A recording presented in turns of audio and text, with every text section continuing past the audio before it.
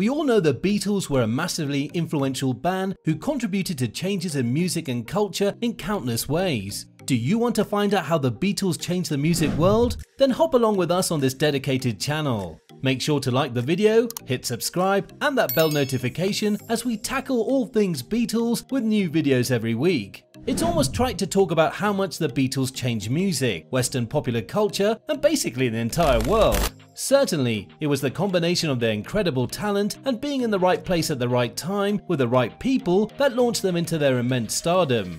As the society-appointed standard bearers of rock and roll music, their every move was highly scrutinized and the Beatles never disappointed.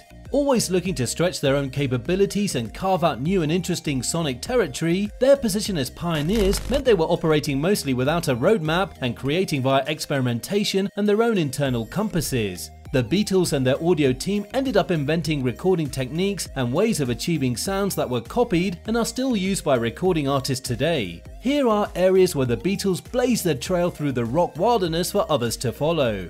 The flanger. While the artificial double tracking effect popularly known as the flanger was invented by Les Paul in his garage and used on his tune Mammy's Boogie in 1952, it was the Beatles who named it and, proud of their creation, used it all over 1966 Revolver, bringing it into the permanent sonic vocabulary. Different authors have narrated different creation stories for the word. One story has it that John Lennon, who always hated the sound of his own voice, would ask for effects to be put on his vocal tracks. He'd say to George Martin, "I don't know, change it somehow, smother tomato ketchup all over it, flange it." The other, possibly less apocryphal story involved the invention of the technology itself. By Revolver, the Beatles had begun double tracking most of their vocals, and constantly having to sing the same track twice was wearing on them. To help them out, EMI engineer Ken Townsend came up with the idea of artificial double tracking, ADT. In ADT, a signal from a tape could be fed into another tape machine with a variable oscillator to allow for speed alteration and then laid over the first signal but separated slightly in time so as to thicken the sound.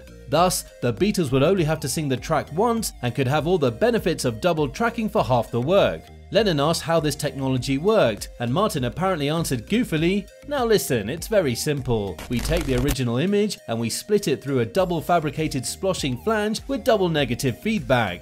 From then on, when John would want the effect, he'd ask for flanging or Ken's flanger." Post-Revolver, the effect was used on the Small Faces' Itchy Coo Park and in stereo for the first time on most of Jimi Hendrix's Electric Ladyland. The first rack-mounted flanger effects appeared in the 1970s with solid-state technology, and the rest is history. Both the effect and its name would have never reached the wider world without the Beatles. Microphone creativity. Geoff Emerick was the Beatles' assistant engineer, and from Revolver onwards, their chief engineer. He obviously received many outlandish demands from them, which, being young and adventurous, he was only too happy to try to fulfill. One of the first demands involved putting a mic into a condom and suspending it in milk for Yellow Submarine, which could have electrocuted Lennon. Thankfully, it did not, though the contraption had to be hidden when EMI chairman Sir Joseph Lockwood made a surprise visit to the studio. Near-death risks notwithstanding, Emerick began to experiment with the group in an attempt to capture different kinds of sounds. Nobody before him had closed mic instruments at EMI. In fact, it was strictly against the rules. Most EMI engineers in the 1960s wore lab coats and had a code of conduct with the equipment. Pioneers of irreverence as well as sound, the Beatles were well served by the like-minded Emerick. Their fame and importance to EMI meant that Emerick did not get fired for his transgressions and was allowed to keep abusing the microphones. And he did. Close miking guitars, vocals, sitars, brass strings, and every other instrument imaginable. Emerick's creativity extended to the miking of the drums in particular. Before, the Beatles' drums were generally recorded by two mics, one on the kick drum and one overhead above the snare. Emerick mic'd each drum individually and added one underneath the snare. He convinced Ringo Starr to put tea towels across his drums to dampen the ring from the metal edges, one of the keys to the Abbey Road drum sound. He also stuffed a sweater inside the kick drum, a routine and common recording practice today. One of Emerick's biggest pet peeves was the fact that due to EMI's paranoia about needles jumping on cheap record players, much of the bass was taken off the early Beatles records. The EMI maintenance department invented a process introduced during record cutting called Automatic Transient Overload Control, ATOC. This allowed for extra bass on a record without fear of stylus problems. Wanting a massive bass sound on paperback writer, Emmerich and Paul McCartney actually turned a loudspeaker into a microphone and placed it in front of a bass amp for an extra boost. It was Emmerich's idea to run Lennon's vocals for Tomorrow Never Knows through a rotating Leslie speaker to help creating the feeling Lennon wanted of shouting from a mountaintop. Indeed, often it was Emmerich's zany experiments with microphones or mic placement that helped drive the tracks forward. He was then able to harness the tools at his disposal on the recording consoles, EQ and compression, to shape the sounds further. Without him being a willing accomplice, the Beatles might not have pushed the envelope nearly as far as they did.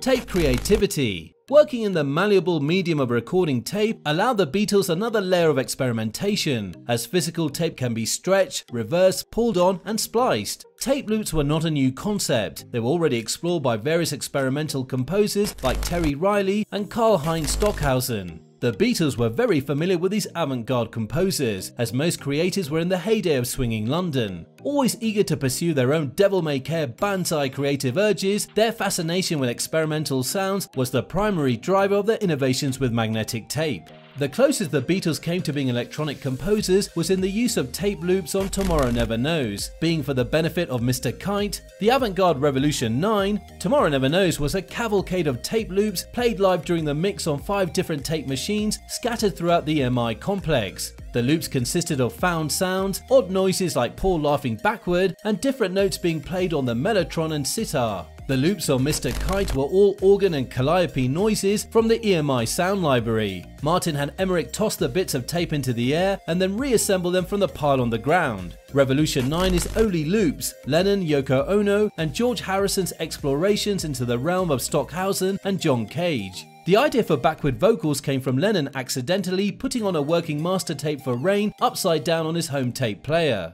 From that point forward, the Beatles insisted on every overdub being tried both forwards and backward, resulting in the backward guitar solo on I'm Only Sleeping, the backward vocals on Rain, and the backward drums on Strawberry Fields Forever. Reverse tape effects became a crucial part of the psychedelic sound library and were used by almost every recording artist from that point forward. Again, while the Beatles did not invent the technique itself, they made these innovative and experimental methods accessible to everyone through their incorporation into their pop songs.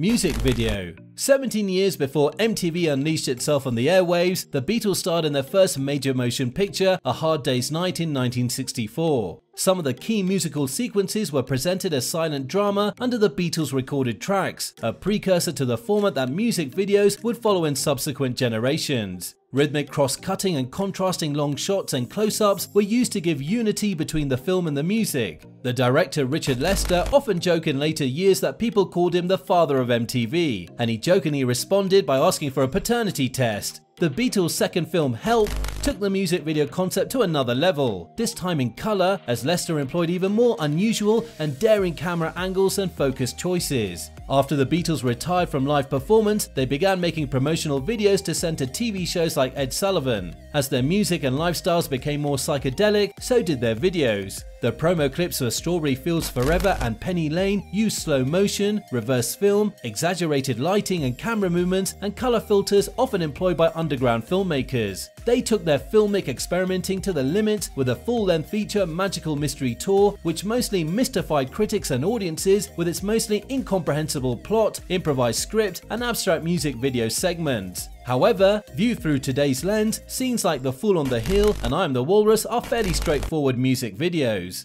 Unlike Elvis Presley, who starred in movies with a script and a linear story, the Beatles movies were mostly music first and plot second. The music video sequences and creative direction by Lester were a new thing for audiences. Mostly, it showed other bands and artists the possibility that they too could make these videos, and many did. It wasn't until the advent of MTV that the standalone music videos became a common tool in a band's toolbox, so it's impressive how far ahead the Beatles were in this respect. Like most of their innovations, it was born from a willingness to try new things combined with their particular needs at that particular time. There you have it all, guys. Drop a thumb up in the comment section. Don't forget to hit the like and subscribe buttons if you've not done that, and follow us on Instagram and Twitter. The handles are in the description box below.